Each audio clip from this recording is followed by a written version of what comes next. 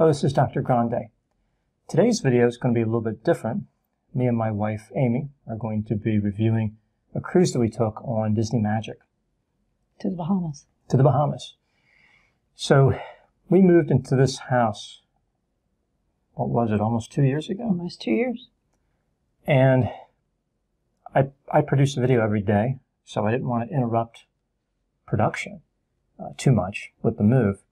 So I moved into this room, room number 2 in the house, quickly. I used the carpet that was in here. I used everything the way it was. And I set up my equipment. And I started recording, I think, like the next day after we moved. Probably. Something like that. I didn't even get to paint it.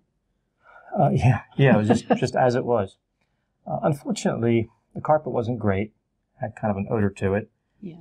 And I really wanted the brick wall. After I recorded for a while, I put up the black curtains, which are still in here. They're around the room and help with sound absorption. But I put up the black curtains. I used that for a long time. But I really still wanted to get back to that brick wall, but just circumstances kept getting in the way. We couldn't find it. It was hard to find, and I really wanted it to cover the entire wall. Right. That's what we did this time. Whereas in the old set, it was really just part of the wall. It didn't give me many options for different shots and things. But it's tough because once you move in, you have all your equipment in here, the computer, the lights, microphones, mixers, cameras, teleprompter, all this stuff. It's really hard to say, okay, what's a good time to just pull everything out? Right. And move again. Right. Rip out the carpet. So what we decided to do was have the workers come in when we were on a cruise. Mm-hmm. So we moved everything out of the studio before the cruise. And then when we were gone, they came into the floor and the wall. And then we came home. I think it was the same day we came home from the cruise. We put up the lights, the camera. As soon as we got home, you started working.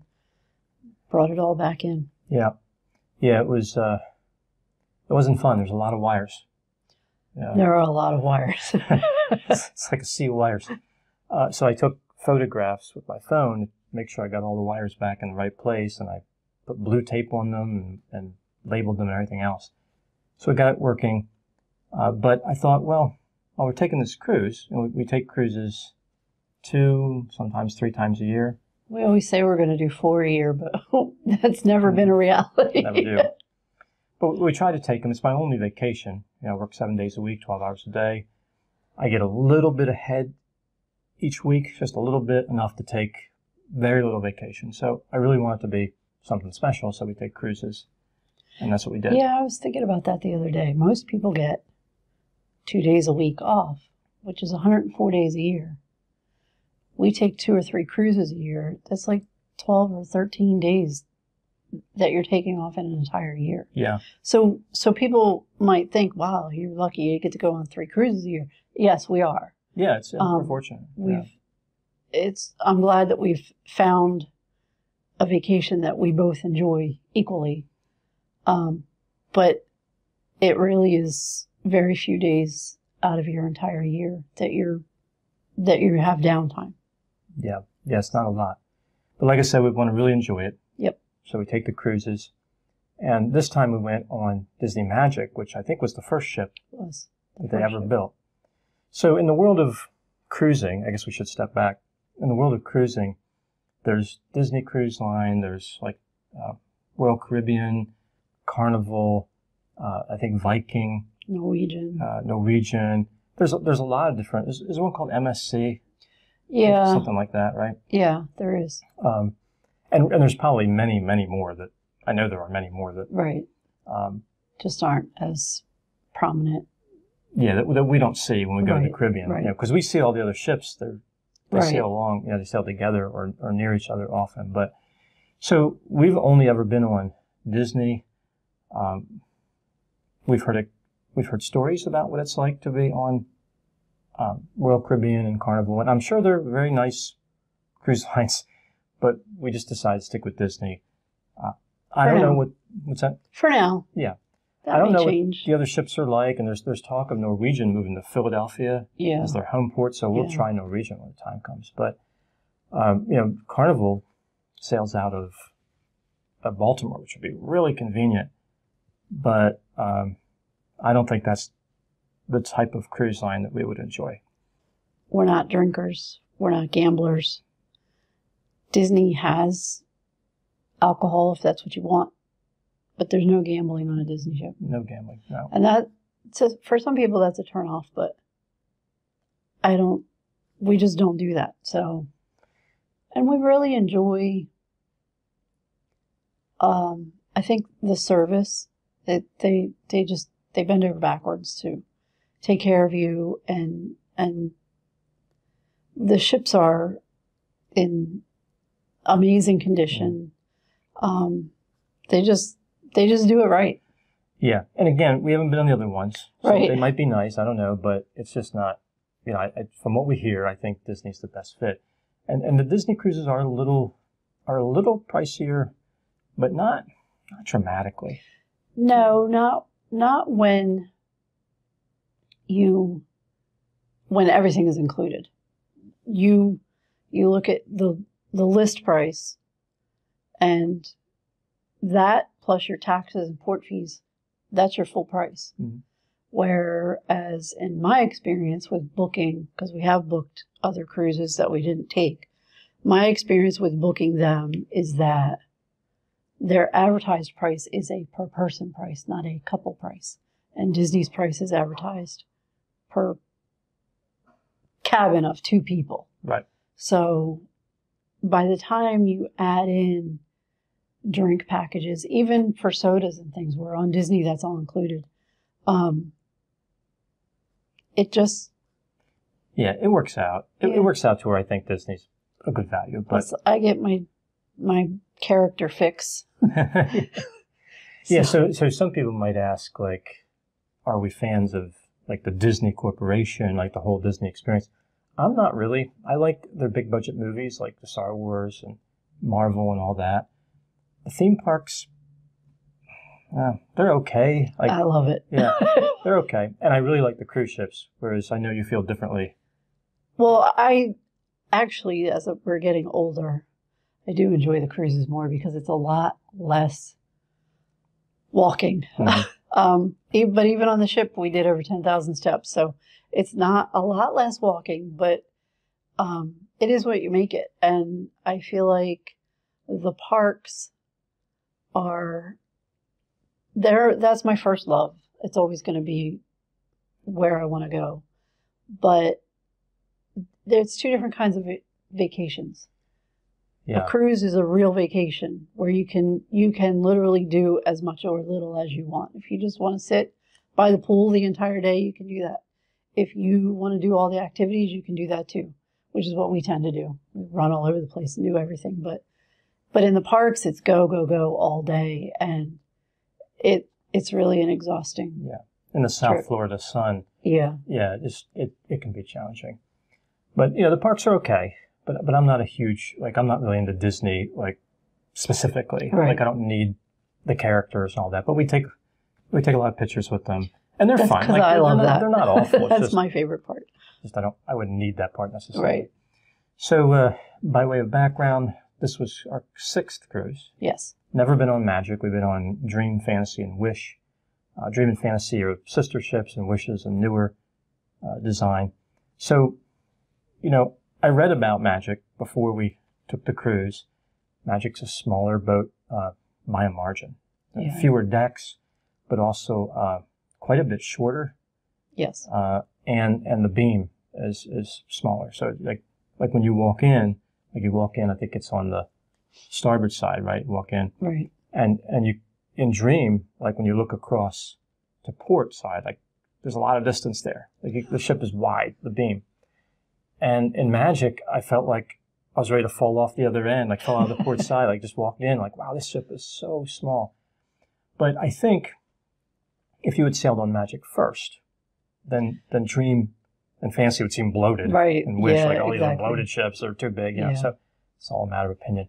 I thought that for the space, I mean, it's clear to me when you look at Magic and then say Dream and Wish that there was an evolution where Disney learned things Right. about what did and didn't work. Right. Well, and I'm sure that with their first ship, they didn't know what to expect.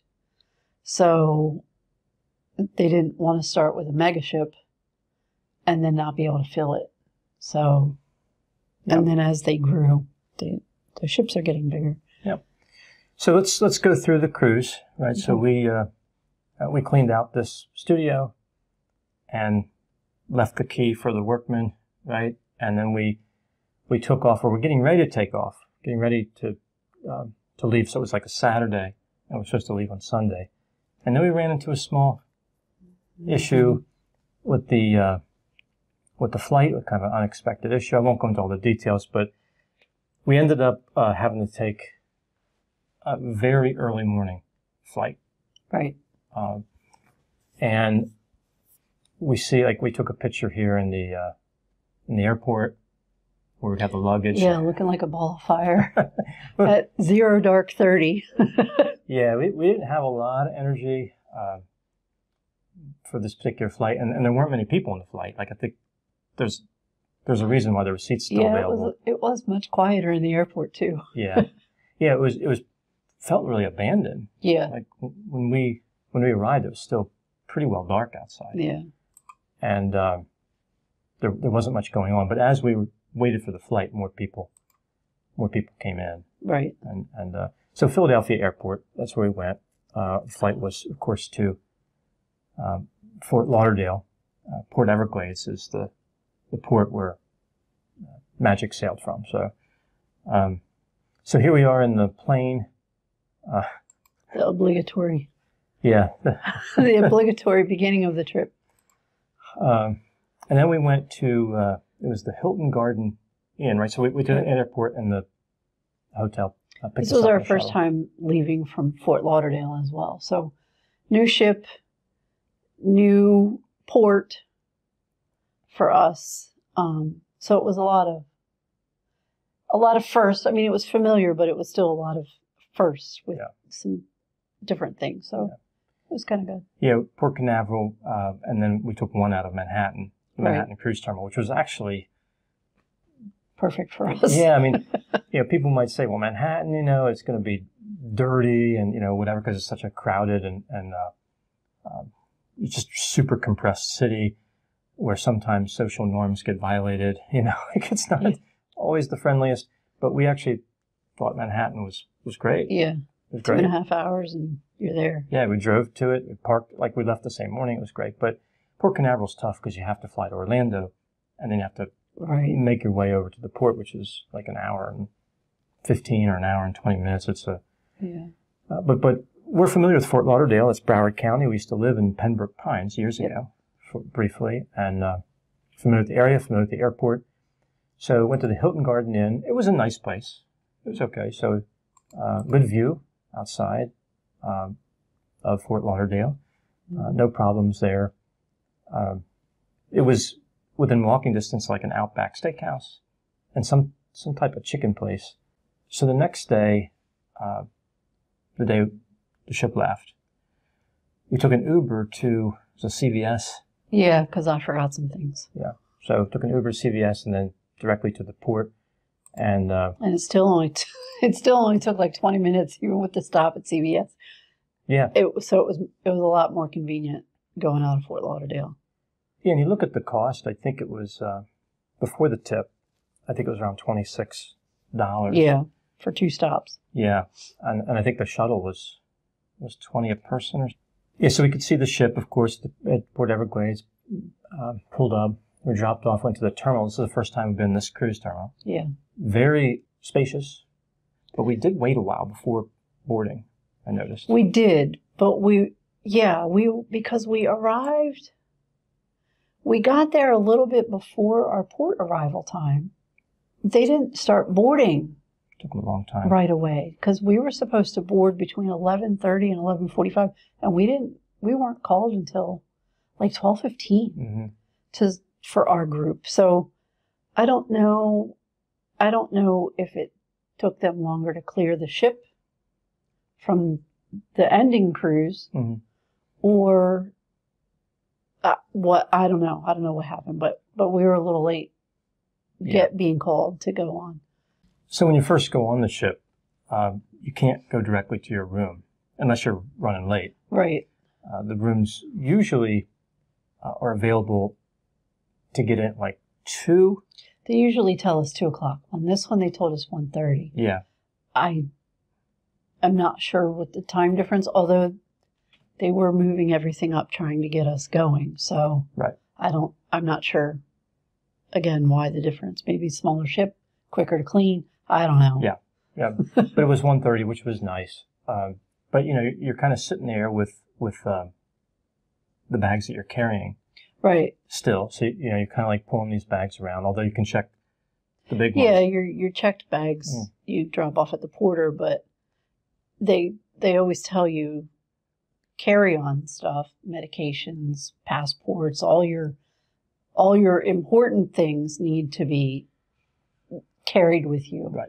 You don't want to check those because you don't know when you'll get them. Yeah. You're not guaranteed to get luggage until dinner time, and ours never has been that late. Yeah, before that. But they can't guarantee that it will be. So yeah. So it worked out. But we were carrying the carry-on bags, and then we ran into Minnie Mouse, I believe, right? We had a Minnie Mouse. Yeah, we didn't really run into her, but no? We ran up to her. We ran up to her. Okay. And then, so this particular ship, well, all the ships have 3 main dining areas. Yeah, they have 3 main dining rooms, and there's always one open for lunch on embarkation day. And we have always gone to, not always, we usually go to Cabanas, which is the buffet, and it's loud, and it's hectic, and it's crowded. And so this one and the one before this, the one we did out of Manhattan, we went and sat down in the restaurant, and it's just such a more peaceful experience. Yeah, it was better doing it this way. It's quiet. They bring the food to you. You don't have to keep running up to the buffet. Yeah, I definitely enjoy that a lot more. It's just so much quieter. Yeah, so this one was Rapunzel's Royal Table. Mm-hmm. Table. And it had like a purple theme, my favorite color. So it was a pretty restaurant. Yeah. It definitely seemed kind of, it is not like a dig at it, but just simplistic compared to like Enchanted Garden or like on Dream or, you know, some of the other restaurants we've seen. But it was certainly nice. And so we ate lunch waiting for our room to be open. So then we got into the room. So throughout some of these pictures and videos, you probably see these yellow tags that we have around our necks. Lanyards. Lanyards. They're lanyards. They hold the key to bankruptcy. Is that what it's called? The key to the world card. To the world card. Okay. Yeah. This is the card you use to for everything. Yeah, to get in your room and all kinds of other stuff. So if you go on, I think it's your first cruise, you don't get a lanyard. Right. You don't get any gift when you go on your first cruise. And then 2 to 5, well, starting at 2, you get a silver. Right. Right. And then this was our 6th. We completed 5, so we had yellow. So it goes silver, yellow, and then it goes to platinum at 10. So like 11th cruise when you're on your 11th cruise. Right. And then I think 25 is pearl. Yes. Which is just like 20. I can't imagine 25. We'll get there. It's hard to imagine 10, but so I guess someday we'll get to platinum. Easy peasy. We'll get there. Yeah. Yeah. So you know, it's just like the Olympics, right? You have the silver medal, the yellow medals. Yeah. I don't know why it's yellow when gold would have made more sense, but they went with yellow. That's what I see. That's what I see when I look at it, is yellow. It is very yellow. Yeah. No, but it's supposed to be gold, and I was actually surprised how many people. There were a lot of gold this time. I don't feel like there usually are, but I do feel like there were a lot this time. Yeah. We saw a few platinum, tons of silver. Yeah. So there's a lot of repeat cruisers.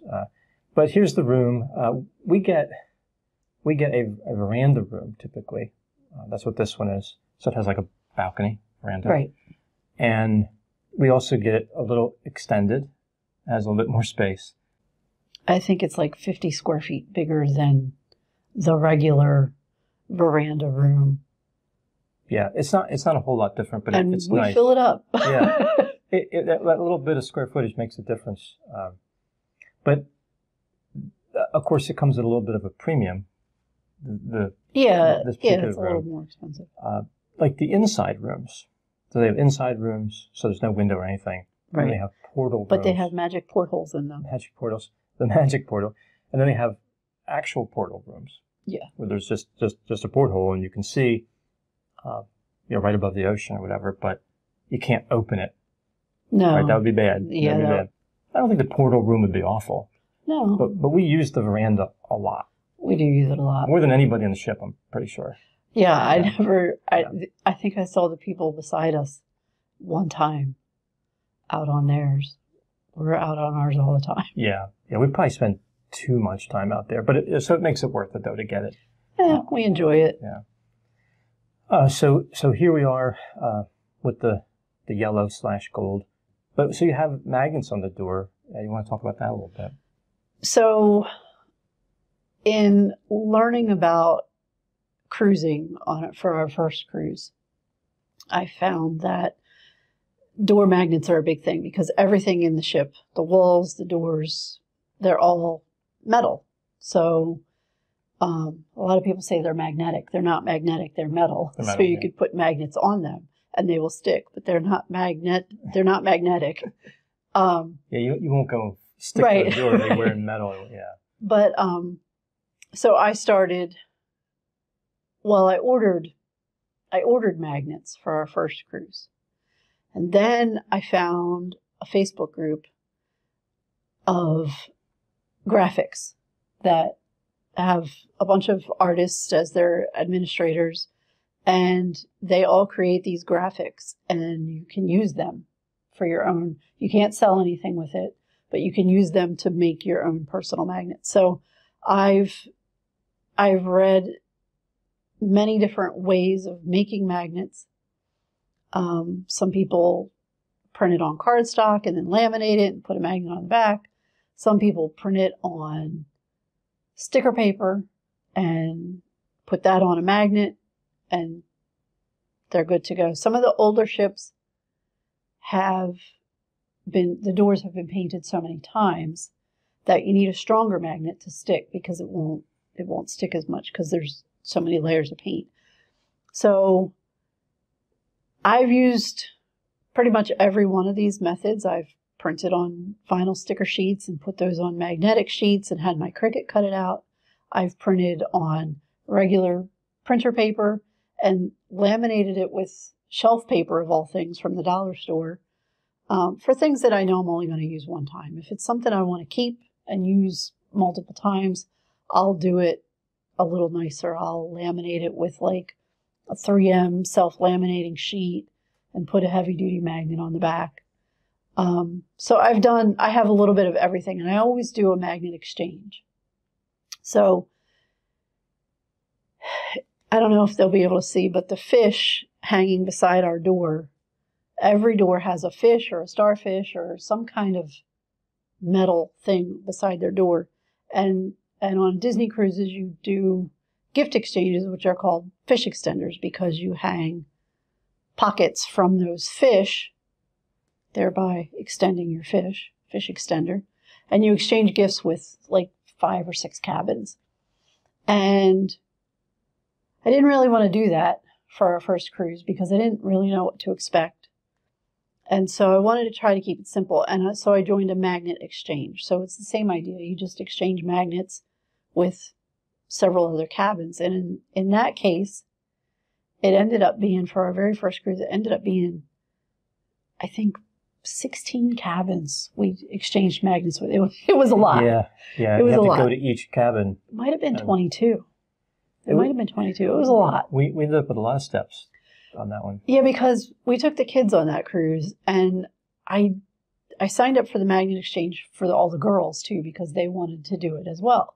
So I think it was 22. So I bought 22 magnets times 4 because we each did it. So we would go to a door and leave 4 different magnets on each door. Yeah. But then we came home with a door full of magnets. So I have done this for every cruise. And the only metal door, aside from our refrigerator, in our home is our garage door.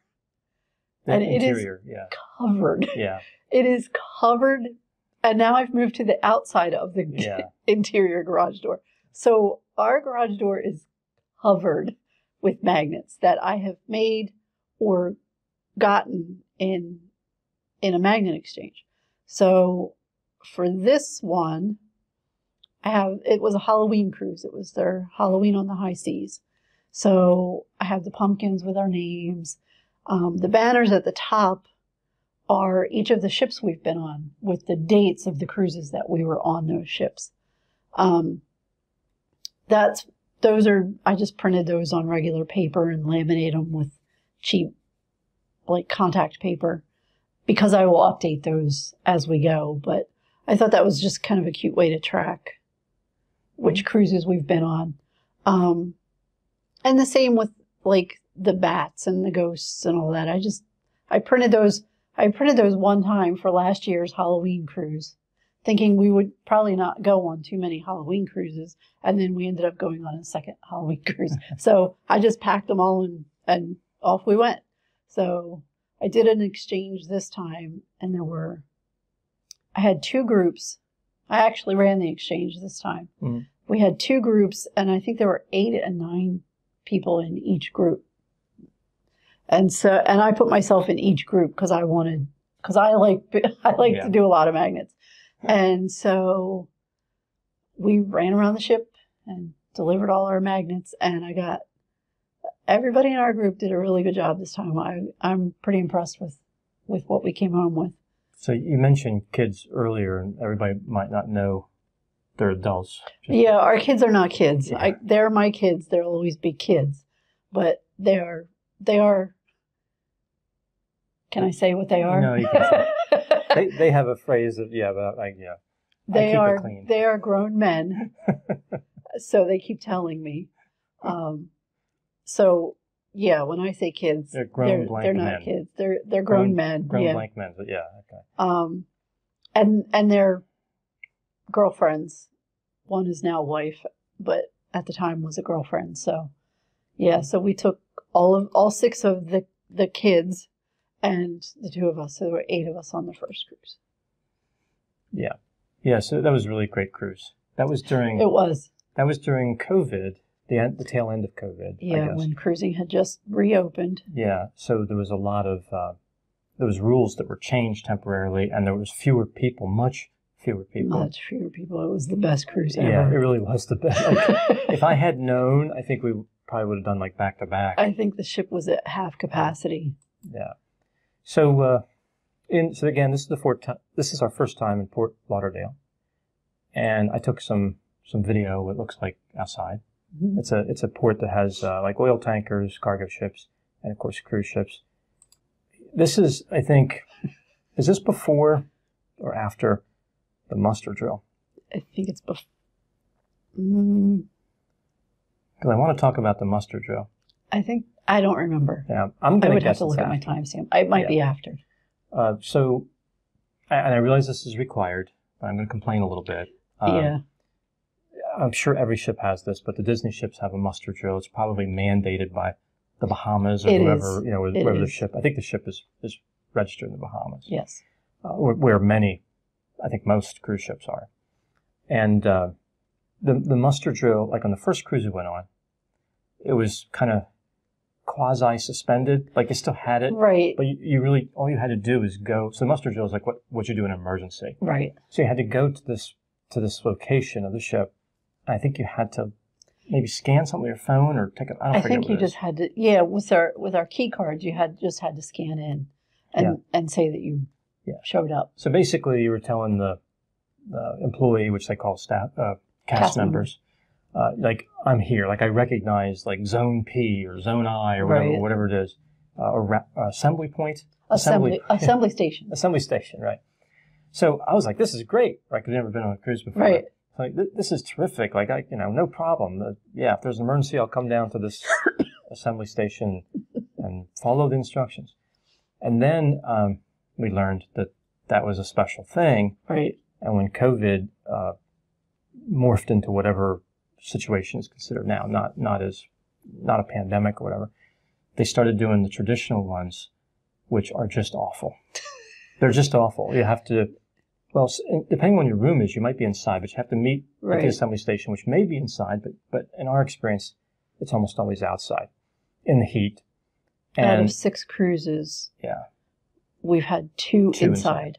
And the one that we didn't really have to do, we just had to check in. So 3 of them have been outside in the heat. And my favorite part is they tell you, okay, shoulder to shoulder, and everybody's standing shoulder to shoulder in the heat. And then they say, move over, move over, move over. And you're like standing like this next to people you don't know, sweating. Yeah. Yeah, waiting for them to make sure that everybody who's supposed to be there showed up. Right, because you have to show up, and they will not start it until the entire ship checks in at their points. Yeah. Yeah, there's always going to be first-time cruisers. And I assume they don't have to do it. I assume they're the violators, the first-time cruisers. Don't show up. They're like, oh, yeah, mandatory. Mandatory doesn't include me. Right? I'm not going to do that. And we're sitting there like, come on. Like, just show up so we can go. And they track them down. They track them down. They do track them down. And they have to show up. So the idea is there's a general alarm, I think it's called. Right. It's very loud. They play it. It's like 7 tones. Yeah. And the last tone's long or something. And when that happens, in theory, all the cast members put on the little life jackets and these like reflective gizmos, and in a calm and orderly fashion, they go to the location and you go back to your room and get your medication and comfy shoes or whatever it is. Yeah. Warm clothes and comfy. Who brings warm clothes on a hot cruise? Yeah. And then, very calmly, again, as the ship is sinking, you're just going to calmly go down. Nothing's going to go wrong. Right. And then you'll just gingerly go on to the life raft, and everybody will be smiling. Nothing's wrong. Yeah, they'll be serving ice cream on it. Right. I'm sure, there's no ice cream out of it, but I'm sure that there's people who believe that's how it would work. But I can tell you, having studied human nature a little bit, that I think it would be complete pandemonium, right? Like, absolutely. You have like Minnie Mouse, like running down the deck floor, knocking people out. I'm going to get on that boat. Head flies off. Goofy comes up and tackles Minnie's her. Head will be floating in the water. Not today, Minnie. It's Goofy's turn to live. Like, that's what it would be like. I think all the guests would just be like mortified, like, what's going on? Like, Yeah, I don't think it would be orderly, but I guess they want to give it a chance. Yeah. So they want to give it a chance. So they say, please follow the rules. Please come down and wait in the heat. But I do think that the muster drill, I'm sure it's important, it's necessary. But it's too long when you start thinking like, okay, can I just take my chances with the drowning? like I'm not that worried about it. It's a horrible way to think. But that's how long it is. Right. You start thinking those thoughts like, I can figure this out. Right.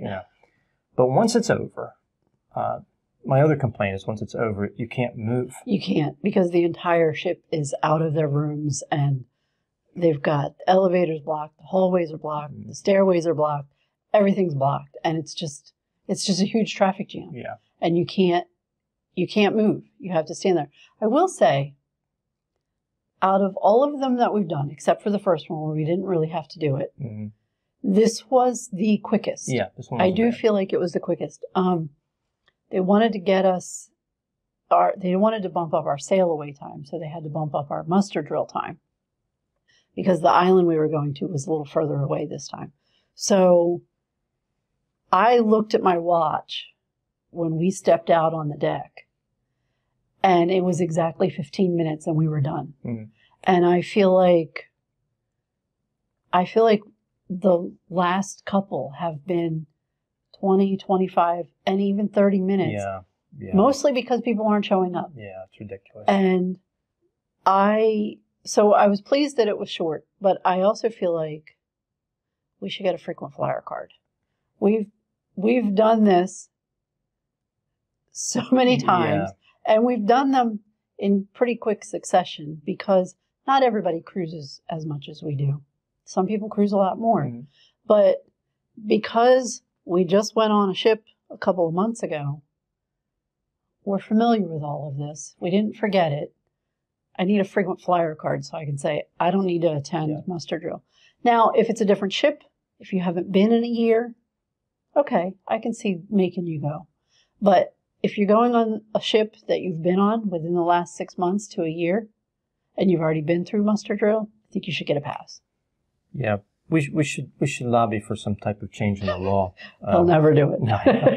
It would actually, I think a lot of people would be thrilled not to have to go to it. I'm sure. And I doubt it's going to increase the number of people who die in cruise ship sinkings because that doesn't happen very often. Right. Although there have been cruise ship disasters. It was Concordia, the ship Concordia. Like, that's not Disney, but there have been disasters where terrible things have happened. So anyway, muster drill over. We have to wait for the elevator or take the stairs. And you really have to be in good condition to go all the way from like deck 4 to deck, we were on deck 8. That's not too bad. Right. But in other ships, I've walked 4 to 11 before, 3 to 11, 2 to 11, and I'm pretty tired by the time I get there. That's a lot of steps. Yeah. I can do it, and then it might take me like a half hour. And I can go down those many steps. I cannot go up that many steps. Yeah. I can go up some. I can't go up. I guess worst case, you could do like 2 decks and rest, whatever. Like if you couldn't use the elevators, if they're jammed up, but there's no way to get around the elevators. So then we went and we found ice cream. We always find ice cream when you're on the ship. Yeah. Unlimited free ice cream. That's your favorite part of the cruise is the ice cream. We have breakfast, and then we have ice cream, and then we have lunch, and we have ice cream, and we have dinner, and we have ice cream. And then we have to go get ice cream before the ice cream machine shuts down for the night and have ice cream again. Yeah, at 11 p.m. It's not really that much, but you did have ice cream 3 times a day. It has been quite a bit, yeah. Yeah, I also eat ice cream at dinner. Right. And I think maybe I've had a few times at lunch too. I didn't see ice cream in cabanas this time, but we've been there before where there was ice cream. Yeah, when we were on, what were we on last? Wish was last. There was ice cream, like hard scoop ice cream. Yeah. And so after dinner, after 3 scoops of vanilla, which is what I usually ask for at dinner, and we're second dining, so it's late. Right. And by the time you're done talking to the people at your table and stuff. It's usually about 10. Yeah, I feel like by the time we get done, it's 10 o'clock. We're racing to get to the ice cream before it closes. But that's on, I think it was on 9 on Magic, but it's normally on 11, like on the other ships at 11. And I made that ice cream cone. You didn't talk about how good my cone was. It's a very good cone. and I'll tell you, there's a lot of disaster cones. If you look around, people do not know how to do it. People do not know how to do that. My very first job was at Dairy Queen. And there's a specific way to make a cone, and that I've never lost that. It was like riding a bike for me. I could just make the cone stand up straight like that, have a nice little curl at the top, and you went to make a cone and you came back and you're like, my cone was really messy. It was horrible. It was barely staying in the actual cone. People, especially when it's not smooth like that, because Dairy Queen's ice cream is smooth. It doesn't have the ridges in it like this does. And people kind of let it control where it goes, and you have to control it. So you have to force it to stay in that upright position so that it doesn't fall all over you. Yeah. My cone looked like the machine attacked me. It was bad. So, but that one's great. The one that you made's great. So we did that, and then we were just. We changed for dinner We changed for because evening. we always change before the show. Right. Because there's a show, the show, so there's 2 dinner times and there's 2 shows. So if you have first dinner, you go to dinner and then you go to your show. If you have second dinner, you go to your show and then you go to dinner. And in between all of that, there's background pictures and characters and different things to do. And we always change before we go to the show so that we don't have to rush back to the room and hurry up and change our clothes and then run out the door. So we kind of try to do it early and get a little bit settled and then go and watch our show, because we always do second dining because we don't eat dinner at 5:30 at night. That's just too early. Yeah. Well, there's that. And as you mentioned, there's a lot of children at the first dining, and it's jammed. Yeah.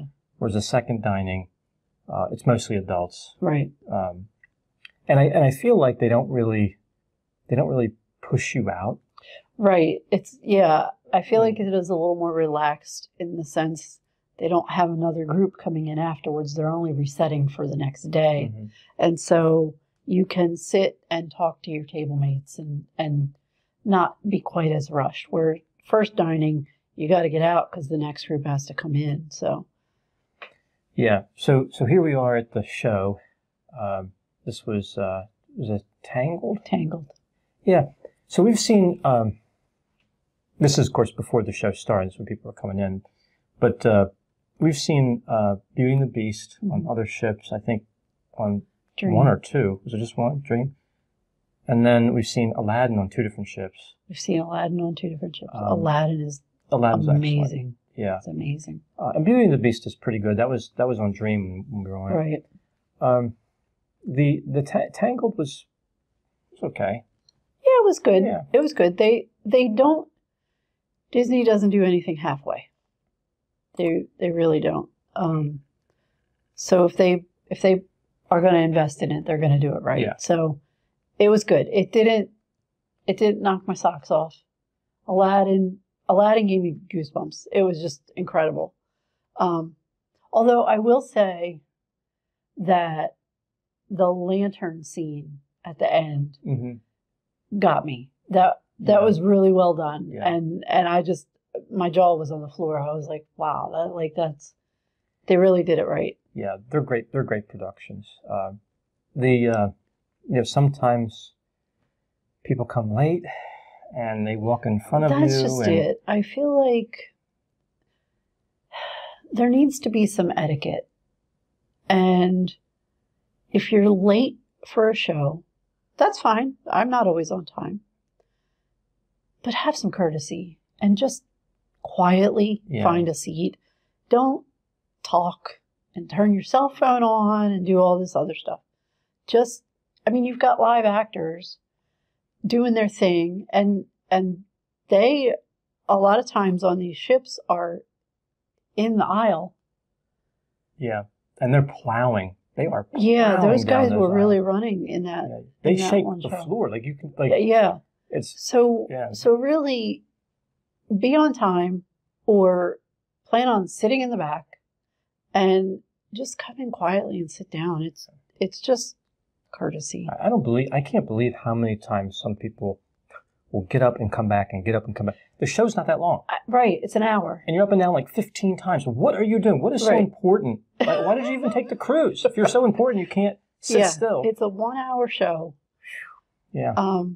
I get it if you have a little kid that's crying or squirming or whatever, you got to think about. But these were adults with no kids. Yes. Just up and down, up and down. What are you doing? They do claim to be adults. So we did Tangled, and then we went to dinner. Mm-hmm. We did pictures. We did pictures. We took our pictures after. Yeah. With the lantern. Yeah. So what restaurant were we in? We were at Rapunzel's. Oh, the same place. The first night. Yeah. That was the first night, and then we met.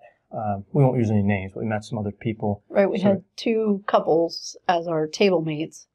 We typically request a private table. obviously on our first cruise with all the kids, it was 8 of us, so we filled up a table. And we went with friends on the Manhattan. Right. cruise. We went with friends on Manhattan, and we've requested a private table for every other cruise. And 2 of those times, so 2 times we had family or friends. 2 times we were alone. Mm-hmm. And 2 times we've had table mates. Yeah. And it has always impressed me with how well we got along with most of our table mates. not all of them. The first time we had table mates, we weren't expecting it. Yeah, and I think, we walked I had a in. look on my face when I was like, we walked in and realized we were sitting with 2 other couples, and they left the middle seat empty. The middle. And we kind of looked at each other like, yeah, okay, we because we had so many private tables. We really were. It really was a shock. Yeah. And so we sat in the middle of these other 2 couples and immediately started talking. Yeah. And again, this is an earlier cruise. Right. Yeah. And we had so much in common. And I just was blown away by that, like, here's these 2 other couples that we had no idea who they were, mm-hmm. and so many similarities. And I'm like, okay, how did Disney do that? It's just a fluke, right? Yeah, maybe. But then this time, right, it happened again. Same thing, right? Yeah, one of the couples was platinum, and one was gold at the same. Oh, right. Yellow, as I call it. They were on their 6th cruise as well. Yeah.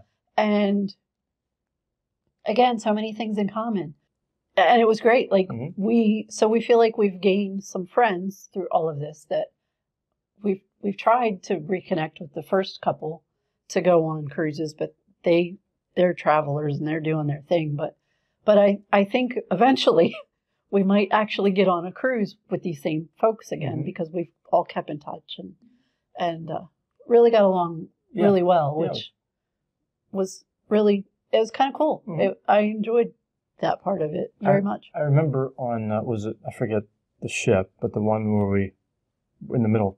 That was Fantasy. That was our 5-night. And one of the couples didn't come back, right? Right. And the way I look at it is fair enough, right? Like, you don't, maybe they were like, we don't want to hang out with these people. I don't even know their names. Yeah, I don't either. I mean, didn't hurt our feelings. It's just how it works, But I just thought it was funny because one couple we got along with really, really well. Yeah. And exchanged like right, Facebook and we all information. talked like they seemed fine. Mm-hmm. Everybody talked, and the second night they didn't show up, and then the third night, the first couple had other reservations, so we knew they weren't coming. But then this other couple didn't come either, so we had a 6-top table to ourselves. And we were like, it's just us. Yeah. And we ran into them.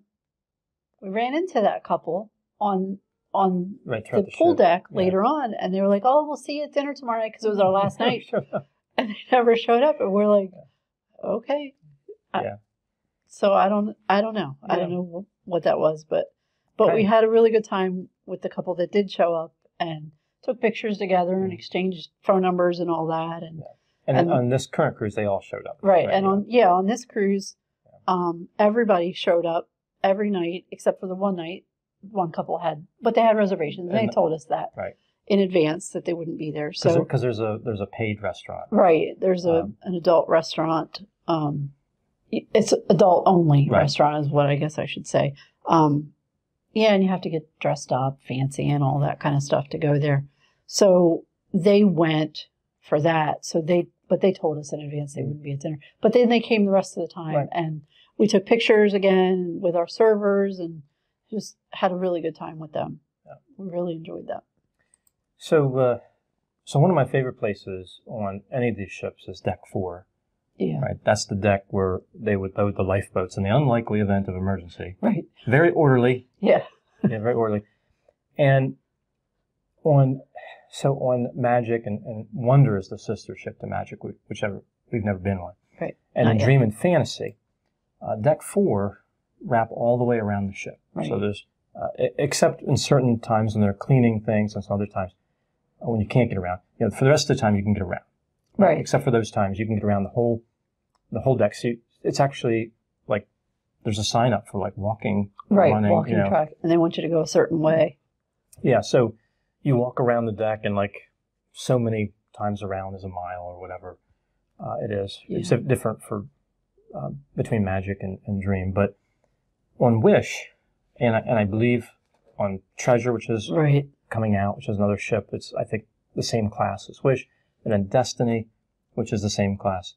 They have, for some reason, they've made it so like functionally you can move up and down one side, port or starboard, but you can't go around. Right. And it doesn't make any sense. No, it doesn't, because there are a lot of people that go in the early morning and run, or like yourself would go and walk. Although we didn't really do that much this time. We didn't walk the deck too much. We walked a lot on the ship, so much so that we neither one needed to go and walk. Our steps, we were doing 10,000 steps in a day on that little ship. Yeah, so we were all over the place. Yeah, one thing that's definitely different about, because Magic's smaller, is when you do get into like near the bow or the stern. Right. It gets really narrow. The passage is really narrow. They have mirrors up in the corners so that you can see people coming the other way. And yeah, we had to do single file through there because it was tight quarters. In Dream, you can pass people. Right. It's not a problem. Like there's tons of room. It doesn't seem like there's tons of room, but then when you see Magic, you realize it's so pretty. It's actually it's a beautiful ship, just much smaller. Another thing that's different about Magic that I knew about this because I'd seen other material on it, but it surprised me was at the bow of the ship. There's an area where you can actually kind of see behind the scenes, sort of, and you can see mooring lines that are used when the ship is docked. And on the other ships, so like Dream, Wish, whatever, you cannot. Right, all that's behind a wall. They hide it. Yeah. Because I think they hide it because it's not part of the magic. It's behind the scenes. And Disney's very, very determined that they're not going to spoil the magic. And I feel like they think that this does. But for you, it was part of your magic because you love all that stuff. And it was, even for me, it was really cool to see all that because you don't normally see it. And anything to do with machinery. I really like. Well, and I think ships in general, like, I don't know why it never occurred to me for 30 years when you said you would never go on a cruise, how fascinated by it you would be. If I could just convince you that you enjoy this part of it and the rest of it would just come along, I could have been cruising for 30 years and didn't know it. Well, so I think, behind the scenes on Magic, it's a great feature that they have. Now, one thing we did later when the ship was docked, we tried to go back. We walked forward, and tried to get back to the bow of the ship, and they had a little sign up that said closed for mooring operations or something, so that you can't really see them working. Right. Their fear is, I imagine, that like a rope or a chain will snap and hurt somebody or whatever. But that'd be very bad. So the behind the scenes look in Magic is something I doubt that any other ship's going to ever have.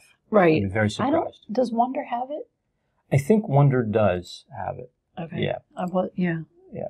Well, we're going to have to cruise on it and find out. We'll find out someday. And then moving back, going aft toward the stern of the ship, same thing, the Deck 4 really narrows as you go through there. And, there's not a lot of people walking on it. It's not like... No. I think at times there probably are. It just depends. We kind of were out at a time when most people wouldn't be walking anyway, but I'm sure the early morning, there there probably is quite a few. Yeah. Yeah, there's probably some people driving. And there are treadmills on the ship, but we've never, ever bothered with them. Mm-mm.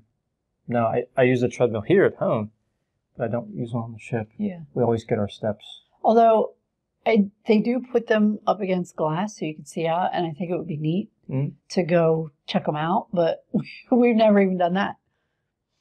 Yeah. Yeah, we'll have to look at it someday. Yeah. Someday, if we don't get our steps, we'll have to see if the treadmills are an option. Right. Yeah, so anyway, Deck 4, I think, it's one of my favorite places to be. Typically not jammed. Right. Decent on Magic, I think better on many of the other ships, but it's certainly usable. And I think it's a great place to be when, like, you're pulling in to a dock, right, or leaving, and you kind of see, like, you see the pilot. So at this point, was this day 2? We arrived at the new island. I think they just started going there this past summer. Mm-hmm. I believe it was the first, like, they called it a preview cruise or something like that. So now it's fully operational for the cruise ships. Yeah. Yeah. So what's interesting, of course, we'd never been to this destination before. Right. And when we were at dinner the night before arriving here, they have a man or a woman, this time it was a man, who always comes around and talks to you. Oh, right, the head waiter. The head waiter, right. I wasn't sure where you were going with that. I was like, what? Yeah, the head waiter. Yeah, go ahead. Yeah, so he comes around and I guess just like it's small talk. Yeah. You know, like, the weather and right, how you're enjoying the cruise. And then usually they have a little story. This particular guy this time had some stories from, I think, Croatia. Yes. Or wherever he was from. And yeah, they were a little more, let's just say, vibrant than, other stories that I've heard. He was, yeah.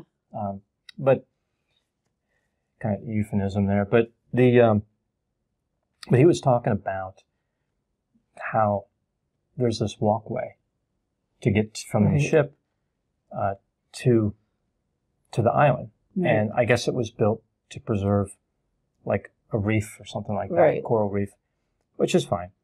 When he's talking to us, he's talking to the group, I felt like he was making excuses, like, oh, it's not too bad. People say it's a long, impossible walk, but it's not really that bad. He was kind of getting me a little bit worried. It's an okay walk. I think it doesn't, walking's good for you. It's a substantial walk, but they do have golf carts for people who have with mobility issues. Yeah. Yeah. He did tell us, our guy told us that he timed that walk twice, mm-hmm, and it took him 9 minutes. Yeah. It took us 11. It took us 11 minutes. And we're not runners at all, but I can't run. No. We weren't strolling. We were moving. Yeah, we were and walking at a decent it took pace. us 11 minutes to finish that. And that was just to the sign, mm-hmm, right, where it begins. Right. And we didn't really go any further than that. We walked to that point, took our pictures, walked through the gate, grabbed some water, got some water, and walked back. That was it. Yeah. So, but our table mates were saying that to get to the beaches, it was like another half a mile beyond that point. Now they did have like a little tram for that mm-hmm, they would drive you, but we're not beach day people. No. So we don't typically go and hang out on the islands anyway. We like to enjoy the ship while it's empty. But that's in 88, 90-degree sunshiny weather like that with humidity. Mm-hmm. That was tough. Yeah, that was. Yeah. That Especially because I guess we walked it and turned around and walked it back. Right. So 20, 25 minutes out there in the heat, because we don't do heat, was a lot. And if we had little kids that we had to schlep out there and then spend the entire day on the beach, playing in the sand, playing in the water, doing all that, and then have to have that whole walk back with tired little kids. We saw somebody carrying a baby that was asleep. Yeah. And not really even a baby, like a toddler, sleeping. Like, that's a very cumbersome walk for that kind of activity. And then to know, because we didn't know this till after, but then to know that you still have another hike to even get to the beach part of it. Yeah. I don't know that we're going to book too many cruises to that island. Yeah. Because we're not beach people. Right, it just doesn't appeal in the same sense. We heard stories about numerous quantities, a large quantity of flies too. Yeah, flies. They really struggled with the flies, especially in the beginning. But it sounds like they're starting to get that under control, but still, a ways to go. So one of the nice things about these days, when the ship is at like this type of destination, is it's pretty empty. Yeah. And we were walking through the various decks and seeing very few people. It was nice. That's the atrium. All decorated for Halloween. Yeah, the Halloween. And that same tree, the pumpkin tree, we have seen on other ships. It normally lights up. It did not light up this time because I think it was broken. Right. And it didn't light up last year on a different ship. Why do we always get the broken pumpkin trees? So this night, there was a show this day too. We saw Tangled. I could tell you if I saw our pictures in the theater because I always take them. I don't know. We did not go on the second night. Okay. We went dressed as pirates, so that was night 3. Oh, okay. So this is, they call it Lumieres. Lumieres. I call it Lumierarios. It's Lumierarios, even though that's not the name. That's just what I call Lumieres from Beauty and the Beast. Yeah, or Lumierarios, as I prefer. Anyway, here we are at that restaurant. It was a nice restaurant. Lumierarios. Yeah, it was. It was quite a bit quieter than Rapunzel's. Rapunzel's had a show that it was really noisy. It was fun, but it was loud and then at the end they had everybody up and dancing, which I mean it was a lot of fun, but it didn't lend itself to table conversation because it just was so loud. Yeah, it's too much. But at Lumiere's it was a little more relaxed, a little quieter, and we were in there twice. Right. We had dinner there twice because it was a 4-night. There's 3 main dining rooms, and when you're on the ship more than those 3 nights, you have to repeat. You have to repeat. So we repeated Lumiere's. So we were in there twice.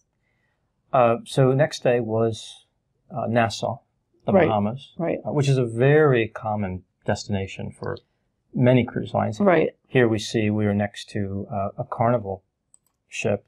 Yep. And I believe there was like a Royal Caribbean ship on the other side of us. There was. The last 2 times or 3 times that we've been to Nassau, we didn't even get off the ship.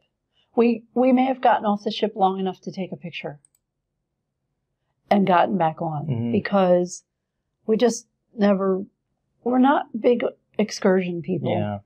And we never really knew what to do. But then last year we went to Bermuda and our friends wanted to get off the ship and do something. So we got off the ship because they were with us.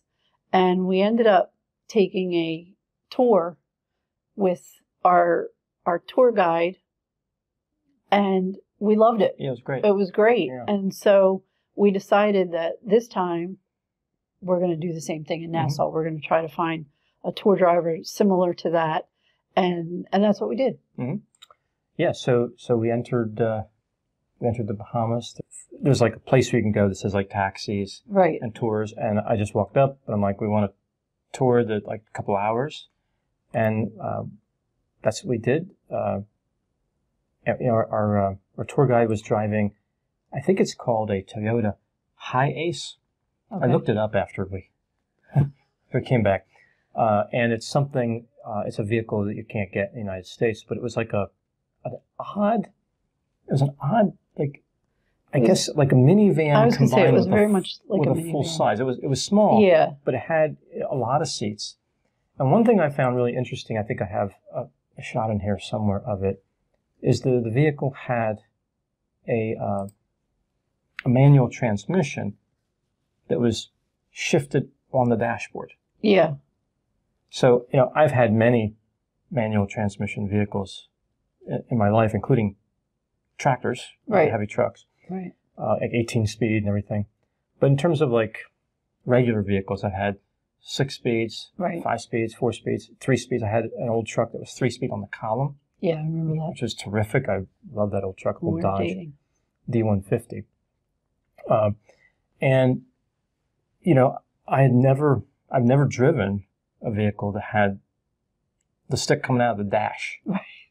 I was like, and I still haven't, Right. but, You should ask him. If you could. yeah, I don't know if that would have went over too I well. don't think he would have let you. Well, of course, these vehicles, they drive on the left side of the road, so it's a right-hand drive Mm-hmm. in the Bahamas. And so he's shifting on the dashboard with his left hand. Now, I don't know if he was right-handed or left-handed. Right. But for me, right-handed, that would be pretty difficult. Like, Yeah. it was something to get used to. Now, the pedals are the same. The pedals that are in the same position, Right. whether they're right-hand drive or left-hand drive. But yeah, I just thought that was, especially for a vehicle that was designed to stop and start constantly. And the only thing I can think of that makes sense is that he was talking about how it's very hard to get supplies to the Bahamas. Very Yeah. expensive. Everything has to be ordered from the United States or other countries, Right. and it's imported. Right. So I imagine that they import a lot of Toyota parts, but automatic transmissions tend to fail at a Right. higher rate than manuals. That's the only thing I can think of. Or maybe just cost. It keeps Yeah. the cost down, but that's a lot of shift. And I like manual transmissions, but I would not want to drive one under these conditions. Right. You have the quad bikes, the motorcycles, pedestrians jumped right out in front. Like we were driving, people jumped right out in front of this Toyota Yeah. Hi-Ace, and he just stopped like without even. We would have been like, hey, Right. you almost got yourself killed. Right. But it's just business as usual for these guys. Well, he did say that their top speed limit's 35 or something. Something like that. Yeah, Yeah. 40 something. It's I thought he low. said 35 because it's so crowded, and I don't know how you can even get up to 35 because I don't think we did. Yeah. I think he said there's 2 speeds, slow and stop. Yeah. That's what they had. Yeah. But anyway, he took us on a tour in this I think it's, again, a Hi-Ace vehicle, and we were kind of in the middle, and he was up front driving, and we took a lot of photographs. Yep. And just really, I mean, beautiful country. Yeah. Certainly a little more chaotic than we're used to here Yeah. in Delaware, but Yeah. it's vacation. You want to see different things. There's just a lot of people running in a lot of different directions. Certainly tight quarters with driving. Made me nervous a few times. Yeah, it was really tight. We saw this fort that's right behind that, and I think we paid I think it was $9 to get in and get water. Right, I think so. It's like $6 to get in and $3 for the water. Yeah. And I think, if I'm not mistaken, the guide said this fort never was actually used for combat. Oh, did They he? never I had to missed use that. it, yeah. But it was prepared for Ugh. pretty light-duty combat, I would say, based on how it's configured. But this was many years ago when it would have been operational. And from going up the stairs, from the top of the fort, you can see all around.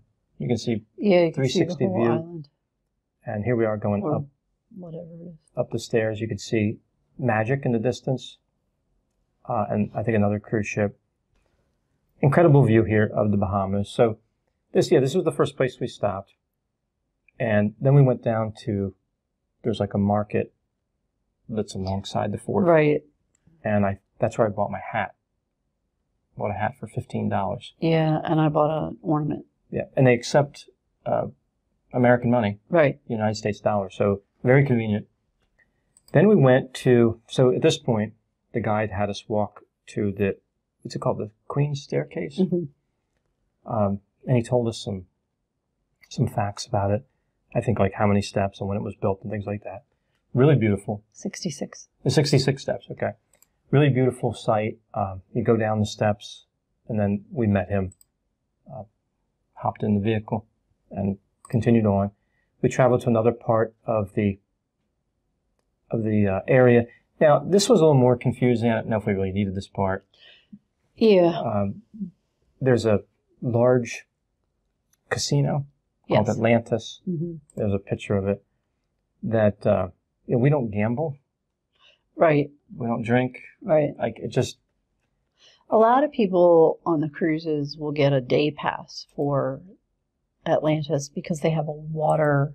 I don't know if it's an indoor water park. I don't know what it is. I just know that people go and do it. I don't think it's a beach thing. I think it's an indoor water thing. And again, we're not really water people, so that wasn't something that we were interested in. I've always had an interest in statistics and probability and mathematics, and science. And but I have a particular interest in statistics and probability that I used to do consulting and everything. And I guess for someone with that background, who's worked with numbers so much, right, casinos are just plain offensive to me. Yeah. We walked in there because we wanted to see it, like sit over there, and you have all the slot machines, like roulette wheels, whatever they have. I don't know what they have, something like that. And it's really like, I know some people gamble casually, like it's just for fun. Okay. Right. But there were also like people losing everything, I'm sure. Right. Or at least maybe not when we're in there, but at certain times. So it's like a temple to people who are bad at math. Right.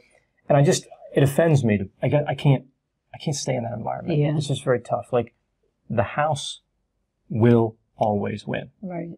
Will always win. It's how the math works. But okay, we wanted to see it. It was it was something that I guess employs a lot of people, and that's good. And then we walked back. It was like a marina here. As we walked back, we hopped back in and drove kind of back to where we came from, over this bridge. And he talked about the fishing industry and the charter boats. So we stopped here, and there's another little, there's like a kind of like a beach, sort of, and another fort. Yes. So this one you can't go in, if I remember right, but great view of this area of the Bahamas. Nice clear water. Really, again, beautiful. It was beautiful. It was warm out, but it was okay. And I think this is another point where I was kind of glad we went on the tour. Yeah. So yeah, there's a picture of the fort that we took as we were getting ready to leave. So then it was back to Magic. And an ice cream. And yeah, an ice cream. I think we got some other shots of the boats around and Magic here. Just, even though it's a smaller vessel, it's always impressive when you're standing right outside. It is. Yeah, so Carnival, they backed up out of the port first. Right. We backed into the port. So we were able to just pull out. But Carnival pulled in. So with that ship pulling out, a good view there of Nassau. And it was our turn to depart. After this night, the next day was the day at sea. Right. So we pulled out, and this dinner, where did we go for dinner on this night? So because we were in Nassau, this becomes Pirate Night. Oh, Pirate Night. It's a controversial night on the ship, in my opinion. Everybody dresses up for Pirate Night, even if the only thing you wear pirate-related is your bandana, which Disney provides. But most people will go full out, pirate dress. We aren't those people. I mean, we have costumes. We did. We've done everything from simple T-shirts that had the pirate clothes ironed on to, you know, the linen shirt and the wench puffy shirt and all that kind of stuff. Kind of went a little bit in between this time. I didn't do the skirt and the boots and the whole thing, mainly because it was hot, and I just didn't want to do all that. So we did a little bit of pirate. But they have a pirate night menu, which is different from every other night. And many people are not a big fan of pirate night menu. Yes, I'm one of those people. I'm one right beside you. We do not eat seafood. We just aren't. It's not our thing. And there are just very few options for dinner on pirate night. And so it's not our favorite. It's not our favorite. No, and because everybody's getting the same meal, you can't order from another restaurant. So normally, like, if you go to one restaurant and you really like a certain steak, like I like the, I can't remember which steak I liked this time. There was one steak I really liked. Yeah. But we didn't get it until the end. Right. You can order it from whatever restaurant you're in. They'll go get it. Right. But you can't do that on pirate night. No, because everybody has the same menu. Yeah. So we get what we can eat and make the best of it. And then if we're still hungry, we go up and get pizza from the pizza place on the pool deck. So pizza's great. Yeah, it is. It really is. It is. So here we are. I just took this quick photo of the pumpkin tree. The pumpkin tree wasn't lit. It wasn't lit. For whatever reason, that bothered me. And I see it was unplugged, but it might have failed, and then they unplugged it. Right. I don't know if it Right. Yeah, I don't know if it was acting up or what, because we didn't go to the tree lighting ceremony. Because on the first night, they do a whole big thing where they light the tree. And we just didn't go to that because it was a full ship, and the atrium is pretty small. And I'm like, I don't know where they're going to put all of those people that want to see it. So we're just going to skip that. So I don't know if they ever got it lit and then it went out. Yeah, I don't know. I'm not sure because we didn't see the ceremony, so I don't know what happened. Yeah. Yeah, what is that? So I want a full refund for the cruise because the tree wasn't lit. So I know what this is. Yeah, this was a drawing exercise at there's a Groot to draw the character Groot. Disney does a lot of animation classes during their cruises where you can go and the glasses, where you can go and learn how to draw a character, and it tells you in the Navigator app which character they're going to be drawing, and we always try to do at least one of those per cruise. There were a few classes for characters that we've already done on previous cruises, but we've never done Groot. So I was excited to do Groot, and I'm terrible drawer. What? But I did okay with Groot. Yeah, there was one. No, don't tell that story. Yeah, it was Minnie Mouse. It was Minnie Mouse. Yeah, and I didn't have my glasses, and I couldn't see the screen because we sat on these little tiny chairs. So you feel like you're sitting in preschool chairs, and you've got this little tiny table, and we've both got these sheets of paper, and I couldn't see. I couldn't see the screen. I couldn't see the video. I couldn't see. So I'm listening and drawing, and it was just not. It just was not a good thing. It looked like Minnie became interested in methamphetamine. No. But either it was way, really bad. Now they're all going to ask to see that. No, we cannot talk about that story. Okay. Moving right along. So one place that, you'd end up spending a lot of time on the ship, of course, is, well, for us anyway, is going back and forth to the stateroom. Yeah. So I grabbed some footage of just deck 8, just, stateroom deck. It's carpeted, pretty comfortable to walk. Uh-huh. And there's certain times of the day you can walk pretty much unimpeded, but sometimes they're cleaning. Right. It's harder. They have like the carts out, but, clean, quiet. Yeah. It's pretty easy to maneuver. Although I feel like the first day we're always going the wrong direction. Yeah, until we get our bearings. So as I mentioned, we spend a lot of time on the veranda. Some incredible views from there. Really stunning. No matter how many cruises we take, the views are they never get old. Yeah. Of the ocean, of islands that we're passing by. Mm-hmm. And we see other ships. Yeah. We saw quite a few this time.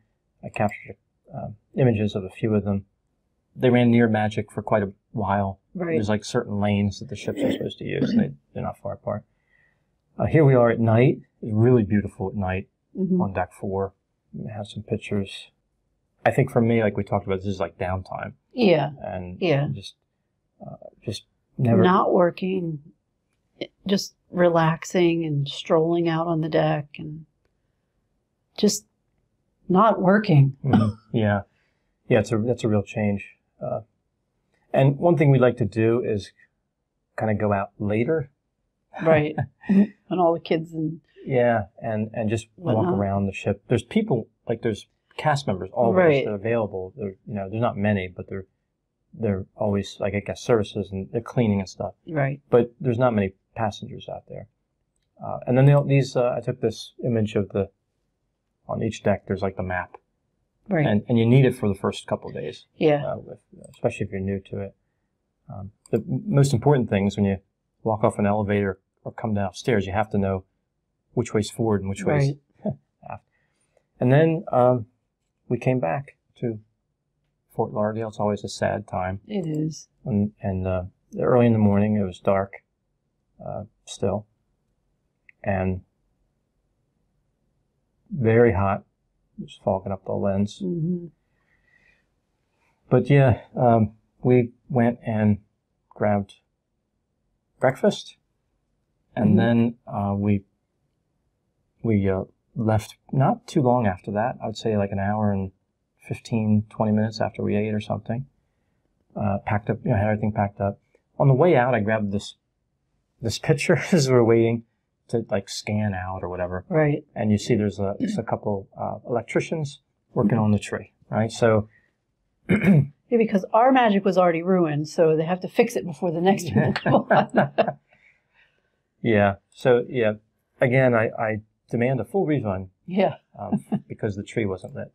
But yeah, so that was it. We went to the airport, flew back. It was largely uneventful. Came home and then immediately started working on the studio. Yeah. But we have another cruise scheduled in less than 2 months. Yeah. From now, from the time we're making this video. And maybe we'll do another video if people want us to do another video about that one. It's a different ship. We're going on Dream. Yeah, bigger ship. Right after she's in dry dock. She's in dry dock now. Mm-hmm. So we'll be going on her right after dry dock. So she should have some updates and upgrades. And I'm curious to see, because we've been on her twice. So I'm curious to see what changes they make. Mm-hmm. So I was thinking if you wanted to be active in the comments for this video, people could leave like questions, whatever. For me? Mm-hmm. You want to be active in the comments? Oh boy, okay. I mean, you do know a lot about Disney. Yeah, I do. And probably more than I'll ever know. And we have been on a few cruises, and I try to offer, and I know you try to offer a meaningful analysis of the experience, both good and bad. I know we talked like about the, the tree not lighting, right, and the long walk on the island stuff. But overall, I think it is important to kind of punctuate this video with, I'm a big fan of Disney Cruise Line. Right, and we're really just being silly. Those things, don't matter in the overall scheme of things. It's more about the relaxation and just getting away from this for a few days to give you some downtime. Yeah. They're not deal breakers. No. It's just things that we can complain about because we can. Well, I think it's important to offer an honest review of, always be honest and analysis. I think it's critical. And sure, on any cruise line, I'm sure we could find things that we didn't like. Many people, like the walk to the new island, so many people were posting pictures of it and talking about it when they very first started going. And I looked at those and I was like, oh boy. But now that I've done it, I know it's an 11-minute walk. Right. I don't have to guess anymore. I don't have to look at that and be overwhelmed. I know it's going to take me 11 minutes once I get off the ship to get to cold water. Yeah. And actually, that's not even true because they had water in the middle. Yeah. It just wasn't marked well. I didn't realize it was water until I realized it was water. But it's not as daunting now because I know it's 11 minutes. Yeah. The tree, it is what it is. Yeah. Not everything's 100% all the time, but Disney does work very hard to make everything go smoothly and make it a nice experience. And I think Magic showed its age a little bit, but it was very clean. Right. The service it's always excellent. Always. Always. I've never had a complaint about any of the service ever. The cleaning of the rooms, the waiters. Right. Never. Not even one. And again, if I did, I would say so. Right. And that's the thing. They're always, because we use our veranda so much. Yeah, we're always in their way. We are in their way. Because normally people go out and go to breakfast and they're out of the rooms for an hour or two sometimes.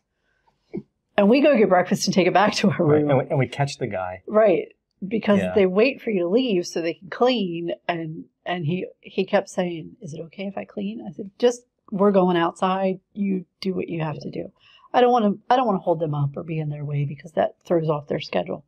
And I know that they're just trying to do their job, and they're so friendly and so polite and just will bend over backwards to do anything for you. And he kept asking, "Is everything okay? Is everything?" And everything was fine. We just like to eat on our veranda, so I feel like we were in his way a lot. And we have been in the way of many of them. Yeah. And I think I could never do the job that they do. Right. But if I somehow magically could, if I could physically do it, I would be irritated by people coming back. I'd be like, seriously? Like, I just saw you leave. But they never act the way I would act. No.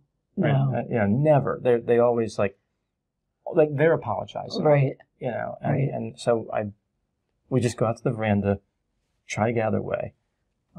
But yeah, the service is always excellent. And I deliberately didn't take photographs of them.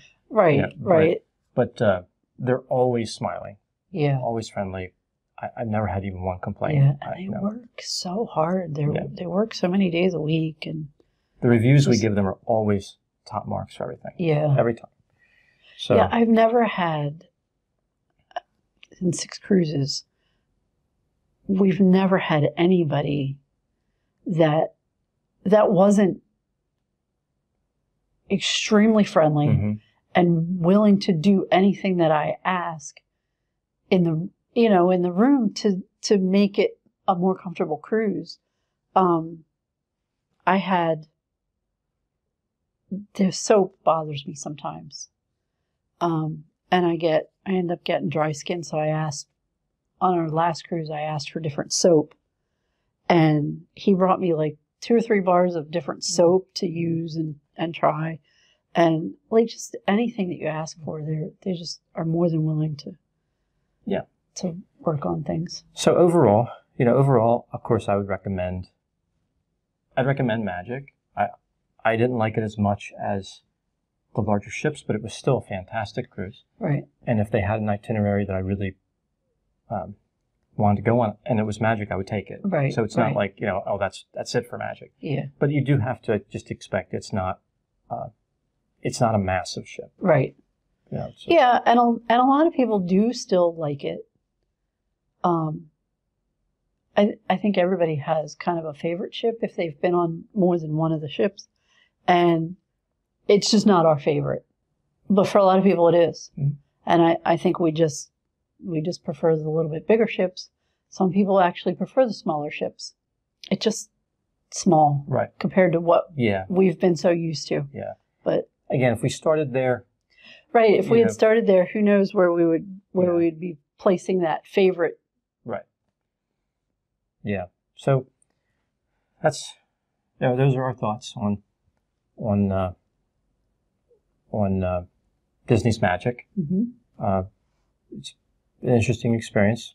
I feel fortunate that we're in a position to take these cruises, and I hope that someday, far in the future, when I retire, we can continue taking them.